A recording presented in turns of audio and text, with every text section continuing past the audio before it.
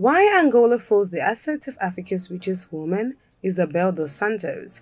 Hello Displorers, welcome to another informative video presented to you by Displore. In this video, we'll look at why Angola froze Africa's richest woman's assets, Isabel Dos Santos. To fully grasp this controversial problem, it is important that we do a little digging into the background of who Isabel Dos Santos is, how she became Africa's richest woman, and why Angola is currently not pleased with the US dollar billionaire woman. If you are new here, welcome. Be sure to subscribe and turn on notifications so you don't miss any of our videos.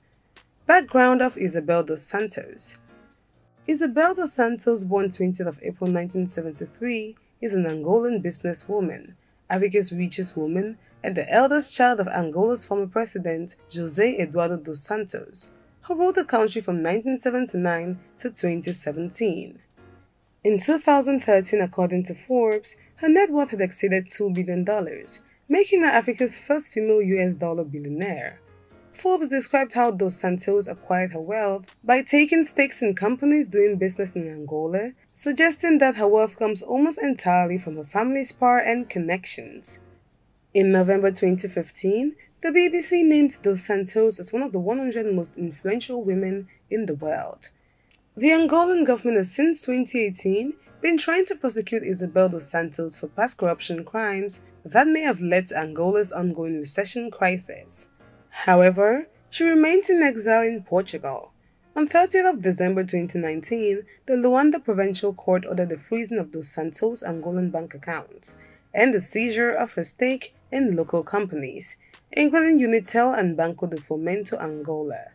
Dos Santos has characterized the charges against her as trumped-up charges which are based on fabricated documents. She describes the seizures of her assets as a politically motivated attack.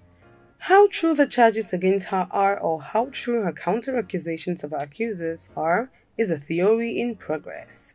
In the meantime, she is under investigation in Portugal and has since assumed the United Arab Emirates as her official country of residence. 2 weeks later, the Angolan government announced it was preparing a legal battle for the confiscation of Dos Santos' assets in Portugal, a process that is already in operation in the form of letters rogatory sent to Portugal to stop the transfer of funds from Portuguese commercial bank to a Russian bank. To date, one of the most famous things linked to the US dollar billionaire woman is a thing known as Luanda leaks. How Isabel Dos Santos amassed her wealth, or Luanda leaks. On 19 January 2020, the International Consortium of Investigative Journalists, ICIJ, published a detailed report on how Dos Santos amassed her wealth over the years. The report, which is called Luanda Leaks, provides evidence of how she made a fortune at the expense of the Angolan people. The night of 22nd January, just days after the leaks, her personal wealth manager and private banking director, Nuno Ribeiro da Cunha, was found dead in the garage of his house, which set numerous conspiracy theories into play.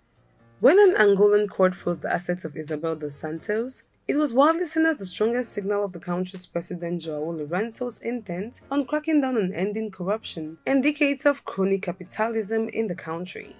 But for the 46-year-old Isabel Dos Santos, the move is part of a concerted campaign to discredit what she often describes to journalists as the self-made success and hard work which made her a billionaire.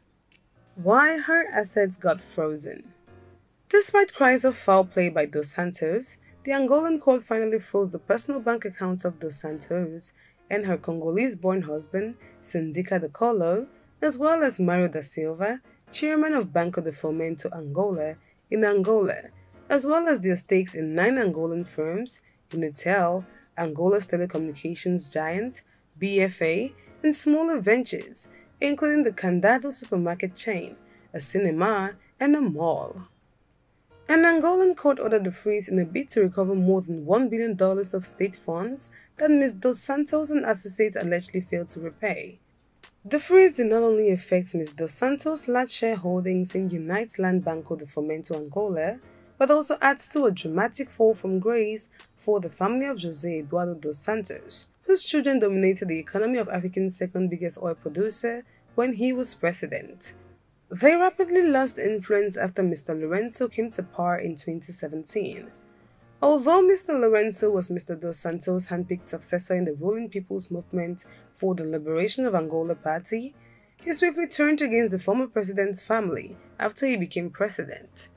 Ms. Dos Santos was removed from the helm of Angola, the state-owned company, and her brother José Filomeno dos Santos lost control of the Sovereign Wealth Fund. Ms. Dos Santos and her husband Syndicat Docolo allegedly failed to return the state funds and sought to send money abroad, according to government lawyers.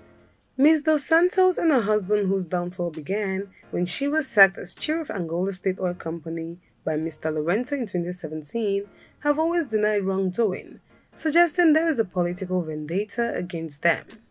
Mr. Dos Santos relinquished the MPLA's chairmanship last year, and as of 2020, new banknotes will no longer bear his visage, as Angola's central bank recently announced.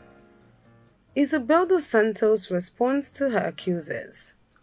Shocked at the beginning of the year by the Luanda leaks, the businesswoman is accusing the Angolan justice system of relying on false documents to freeze her assets in Angola and Portugal, a spectacular counterattack as seen by many observers. In a statement published on Tuesday, 12 May 2020, she said the Angolan justice system used a forged passport in the case that led to the freezing of her assets.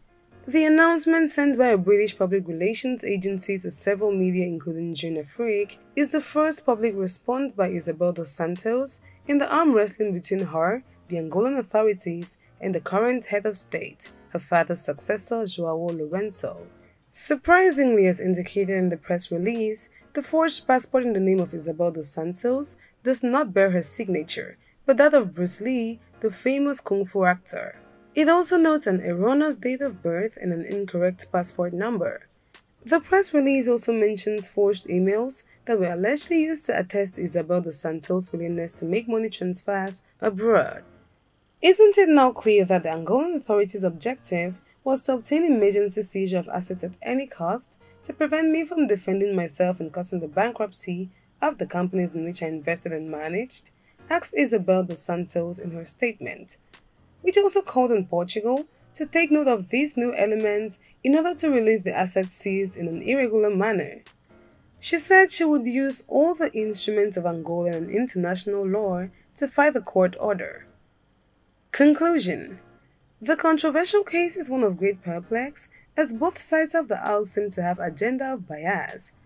On one end is the government of Angola, led by its new president, pushing to dethrone the former president's family in all aspects of the crowns they formerly wore, while on the other end is a supposed self-entitled family which has single-handedly headed all the important aspects of the country, amassing a lot of wealth while the rest of the oil-rich country suffered in agony. What is so interesting is how much wealth Isabel Dos Santos allegedly acquired thanks to her family influence, earning her the name Princess in Africa. The intentions of the government to recover its supposed wealth are noble, but if the use of fake documents is used to achieve this, then even if the country's alleged embezzled wealth of over $1 billion is recovered, it will be a temporal solution, because the once famous family will not let that lying down. A vigorous fight can prove fatal to the Angolan government, which is why due to diligence must be ensured to get not only good results, but also one that can stand the test of genuity through the right methods.